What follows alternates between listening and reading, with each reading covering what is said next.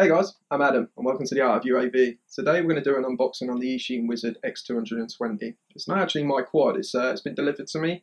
It's actually for a friend. He's asked me to do a review on it and how to set it up. So yeah, much appreciated for letting me do this video, mate. What I'm going to do is just do an unboxing, what I like about the quad, what I don't like about it, and the price point. Later in the week we'll get a second video out which will show you how to set up your controller to your receiver and how to link it to your PC to use Betaflight. Also, I'm going to do a flash on the firmware, so if you're using an older version of Betaflight, and then we'll put it onto the newest version that's available now. It's a little bit daunting if you've never done it before, but hopefully the video next week will help you do that. So yeah, I think best thing to do is get inside the box like we normally do and just go from there. Awesome. So the Eachine Wizard. Here it is, guys. Quick look at the box. Not much to see. Box is a little bit bad because it's come from China to the UK, so it's at a little distance. It's not a very premium box, but it's just a box to get it here, really. Inside here should be a receiver, battery, and a charger. Because it's a Mode 2, so it's left-hand throttle. That's what we use in the UK. And also, you get a pack of props. I think there's 10 sets in there, which is great. So yeah, these are just 5-inch props, King Kong props. I would swap them for something else, but you know, if you're just getting started, you know, you're going to go through props really quickly. So yeah, that's really nice. They give you quite a few props there to get going with. Let's go inside the box then. Right.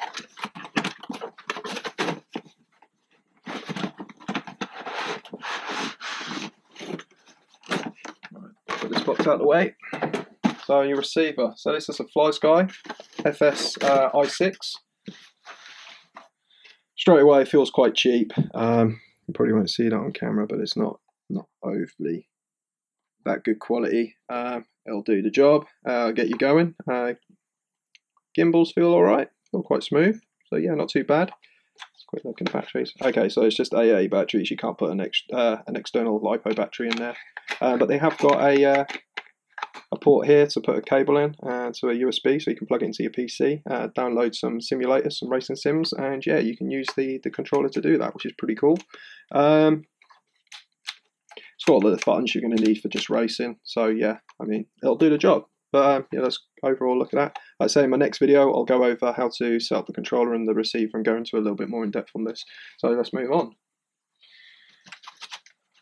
Alright, let's go through the battery. So this comes with a 3S battery, 1500 milliamps.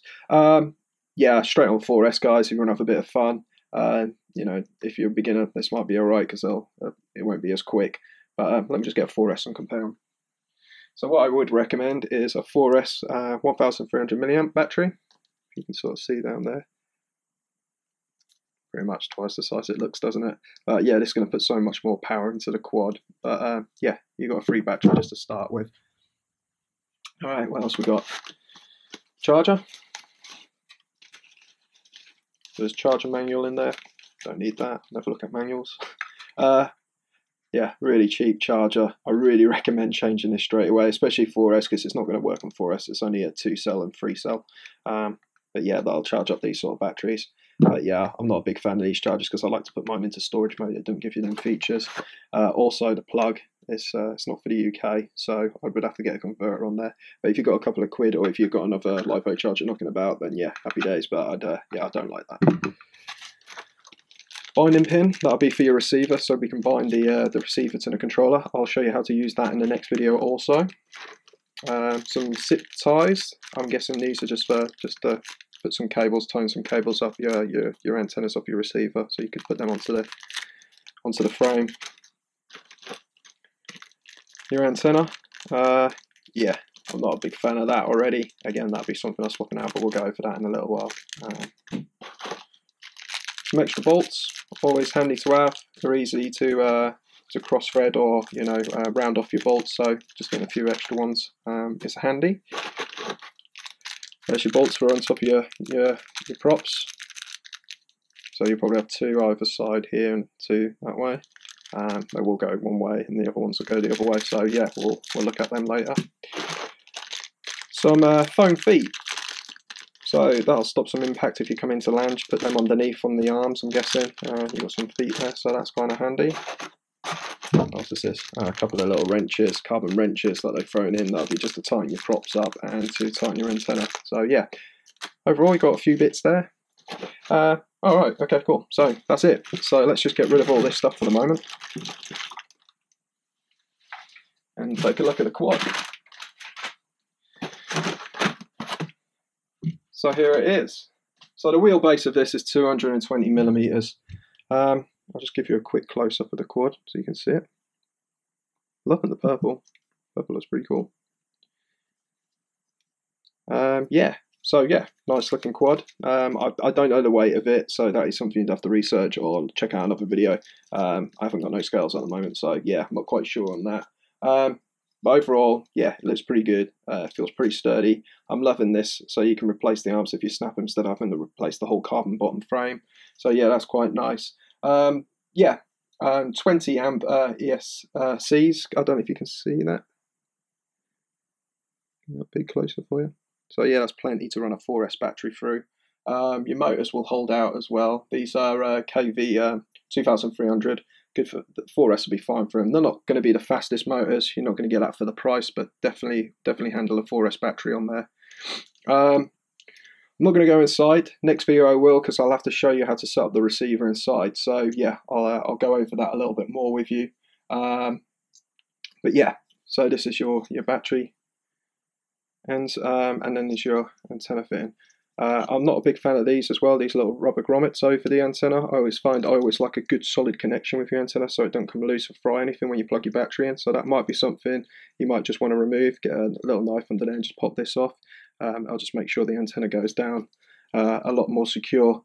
Camera, yeah, it's got a little cap on the front. I hadn't heard great things about these cameras, so that would be an upgrade for me. That's one of the CMOS 700 TBL cameras, PAL cameras. The quality is not very good. I would recommend, if you've got a bit more money and you want to upgrade this straight away, get yourself a little RunCam Owl, the little Owl Plus. They're really good cameras. That'll fit nicely in there. Yeah, and you'll get such a better quality picture. Antenna wise, so let's get the antenna out of the packet.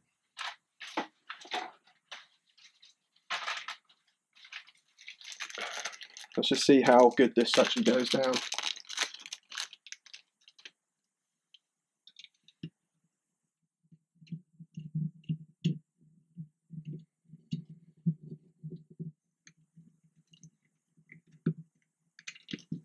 Okay, well that doesn't seem to want to go in there pretty good, so there's not much thread to go down on. Yeah, I'm not keen on that Eachine. Always make sure before you plug that battery and you got that antenna on, but to me that doesn't feel as good as it wants to be. I'd pick up, if you want to upgrade these, get some Aomways 5.8, yeah, the RP-SMA males, they'll go straight on there, and then yeah, it'll be a bit better. But yeah, it's gone on, but get your wrench on there just to make sure that's tight. But I don't quite like that rubber grommet. It just feels like it's stopping me getting fully down on it. So yeah, straight away I'd probably change the antenna, upgrade the camera if you want a better, it'll get you flying, but I mean it might be something you want to upgrade if you want a better quality picture and a bit more sturdiness. So yeah, I'd upgrade that to an Owl. Props, I'm not going to undo the props and put props on. You can check out some of my other videos if you want to see how I put props on and that and what the right way is, but because it's a mate's quad, I want him to be able to have a bit of fun as well. So yeah, that's just going to go straight on, put your bolt on. But yeah, if you wanted to upgrade your props, a really good racing prop, I like the Dalprops, the Cyclones, the 5046. They're really good. So get yourself some Dalprop. Well, just get a load of props, to be fair. You're going to go through them so quickly if you're starting off. So yeah, just make sure you got some props. But the Dalprops, the Cyclones are good. These are King Kongs. But yeah, nice colour, isn't it? All matches. So yeah, but yeah, I'm not going to go into that. So next video, I will be opening this and we'll have a look inside, see what motherboard we've got inside there, and you know what receiver we're using. And then we'll do a video of how to set it all up on the computer, so I'll go into a little bit more in depth on that. But this was just like a quick open the box and have a quick look what we're seeing here. By the looks of things, got some nice little LEDs on the bottom here, so they should light up. I think they're green and red, so yeah, that'll be quite cool to see them lit up. Battery will go on top, so you can mount your battery on top here. Yeah, it doesn't seem like you could put it on the bottom, all these bolts and stuff. So yeah, top battery. I always quite like a bottom battery because it just feels a bit more sturdier. Especially, I'll have my GoPro on the front of here as well. But yeah, overall the quad, yeah, it looks good for the price. You've got some half decent motors. ESCs are really good. The antenna's a bit of a shame, so yeah, I would swap that out, guys. Get something different. I'm not quite sure about this. I don't like this sort of thing. It feels a bit too thick as well. Rather get that signal through. Also look into that rubber grommet, maybe removing that so you get a better connection. Camera, like I say, just get a RunCam Owl Plus. Really good camera. If you've got the money for an extra 30 quid, get one of them, replace that. And just some better props really, and make sure you get some 4S batteries and a charger. 4S is definitely going to make this a lot more fun. But overall, Eachine's done a really good job. The build feels solid, the colours are very cool, some nice little parts on there for the price. I say the controller's not that great, but that's something you can upgrade as well in the future, but it'll definitely get you up and flying. So yeah, next video, upgrades on the software, setting up the quad, having a look inside, and sorting out this receiver so it responds to the controller. So yeah, hopefully guys, that's give you a quick overall look at a close-up look and what's inside the box. And yeah, this was purchased from Banggood. I'll drop the price and the link in the description, and just go from there. Awesome, let's go back up to the main screen. Hey guys, welcome back. So that was the Eachine Wizard. I'm really surprised. Eachine have really done a good job here. For the money and what you're getting, it's great. If you're a beginner, you're going to keep up with your friends, especially when you get a 4S battery on there, do all your settings in Betaflight. Yeah, I'm really looking forward to flying this. I mean, the controller is what it is. It feels a bit cheap, but it wasn't about the controller. It's all about the quad. And yeah, I'm extremely happy with what they've done here. So hopefully that's helped you have a little look at it. Make sure you come back for the next video if you want to see how to set it up and a little bit more in depth of the insides. But yeah, happy flying guys, be safe, and I'll catch you next time. Peace.